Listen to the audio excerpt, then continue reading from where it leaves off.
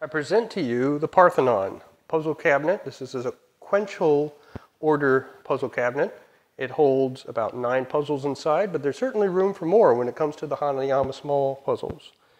It is made almost entirely of purple heart. There is also poplar inside and maybe some pine for secondary woods, maybe a little bit of plywood. It is finished with just a basic shellac. And we'll go into how it works in a minute. So the Parthenon is based on the one at Centennial Park in Nashville, Tennessee. Sort of the key point of that, the original was made of lesser materials, and it was rebuilt into what is seen today, made of stone. This one is made primarily of purple heart. There is some poplar inside and some other materials as well. And so how do we get into it? The original has 2 big chambers, and so this has 2 big chambers and has a few other features as well. So let's first off start off by taking off the front stairs. Just two brass pins there. And we'll remove the columns. And just kind of remove sort of like a gate. Columns into a piece of wood. There's a big door. Pull this out. Let's go this way. There's another brass rod with threaded ends from the tap and die set in the machine's chest. Push that door in, reach around, and let's pull it out. Here's your entrance panel. Vertical key to a slot. Look inside. Hanayama seahorse. It's a good place to keep it. And the first of 4 paintings. This is a painting of the Parthenon itself in Centennial Park on the water and done in acrylic. I should note that on the Parthenon there's usually a set of columns in the front, followed by another set of columns behind that. And so for me, I combined the entrance wall with the big door with that second set of columns to make this whole panel here. Moving forward, how do we get past this? A little space up here, but that doesn't really do anything. It doesn't go anywhere. Well, that's where we get into the sort of sequential order, where you must go in a certain order or else you're not going to get anywhere. So you pull out, there's a pin here. Pin like this, and there's a pin over here.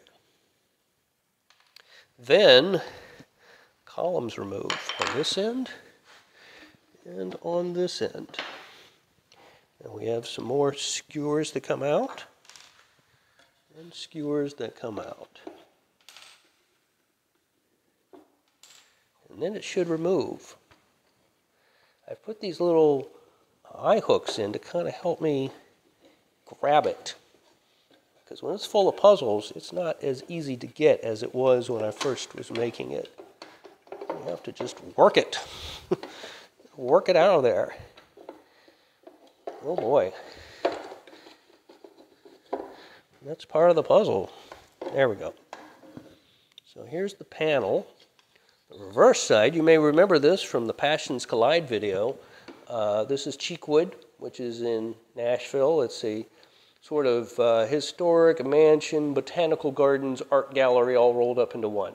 And so this is also done in acrylic. It's, again, the second of the 4 paintings inside. Now looking back in here, we have some puzzles. Now, the original Parthenon had a large statue of a Greek goddess, her name being.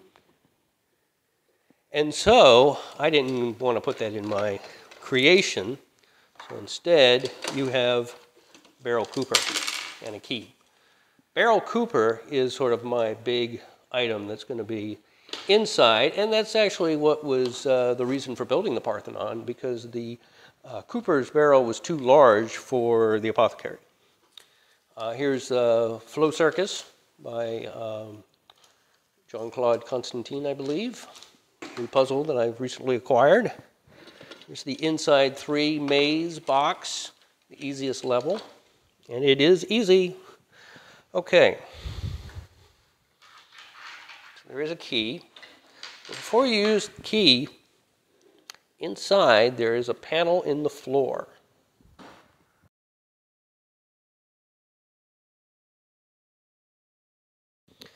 The painting on the end is from Radnor Lake, which is sort of outside of Nashville.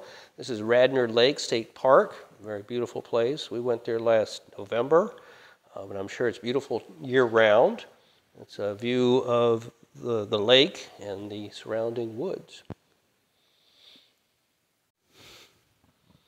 So, for the panel in the floor, this is actually inspired by something from Ghostbusters Afterlife, where there was something in the floor. Check out that movie if you don't know what I'm talking about. So I can pull that up. Originally, this was going to be for cast valve to fit in, but I didn't make it deep enough. However, it was just the right size for cast cross. From Hanayama, just recently released from them a couple months ago, but available now from North American places. So that comes out of there. There really isn't enough room for the key to be there as well, and so I've only got that in there at the moment. So using our key, go ahead and reach back there, stick it in a hole, and that opens up this panel, which has hinges on the other end. That reveals the last compartment. In this last compartment, we have some more puzzles, including, I can't pronounce it very well, Glücksspiel, I believe. This is by Jean-Claude Constantine, and it's a disentangle puzzle. We also have Starbreak by Sebastian Spiel. Phantom, a metal puzzle from Puzzle Master of Canada. Supernova, another metal puzzle from Puzzle Master of Canada.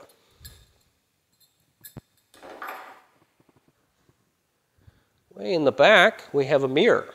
I've always wanted to put a mirror inside a puzzle cabinet that you find yourself looking at, sort of that reference to vanity or finding yourself in a puzzle when you were looking for something more. And so that's what's back there, is a mirror. The last painting, I'll show a picture of that here.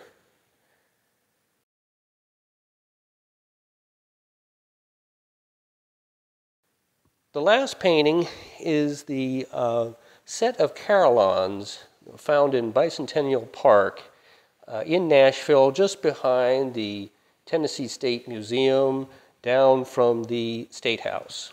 And so this is a number of carillons that kind of make a circle and play different types of music. The idea being that we're seeing it in the wall, in the inside of the chamber panel, and reflected in the mirror, you almost have a look, and I'll show you a picture here,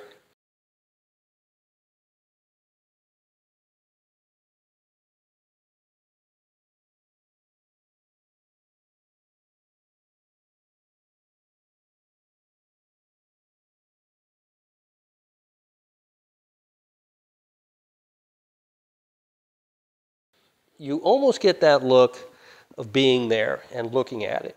And so the last item inside is a music box.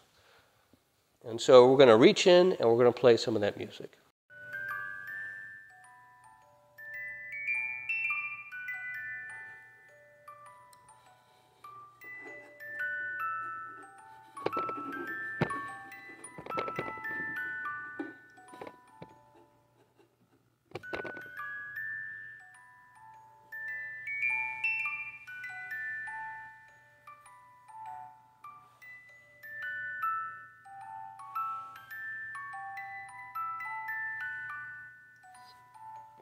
If you've ever been in that Bicentennial Park and have stood amongst the carillons, you may have heard that song. It's one of three or four songs that they play that sort of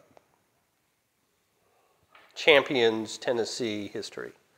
And so most of you would not have been there or experienced that. So for me, this Parthenon and those pictures were sort of a way to remember a good vacation, a place that I don't live, and I got so much out of that vacation, I thought I would make a puzzle cabinet sort of to celebrate it. And so that's what we do sometimes. And so the Parthenon does not hold a vast amount of puzzles such as the apothecary does, but as I said, it holds 9. I do have room for this one. Cast Planet will eventually go in there.